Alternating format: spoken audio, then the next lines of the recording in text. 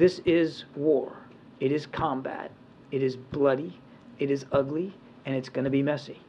And innocent civilians are going to be hurt going forward. I wish I could tell you something different. I wish that wasn't going to happen, but it is going to happen, and that doesn't make it right. It doesn't make it dismissible. It doesn't mean that we aren't going to still express concerns about that and do everything we can to help the Israelis do everything they can to minimize it.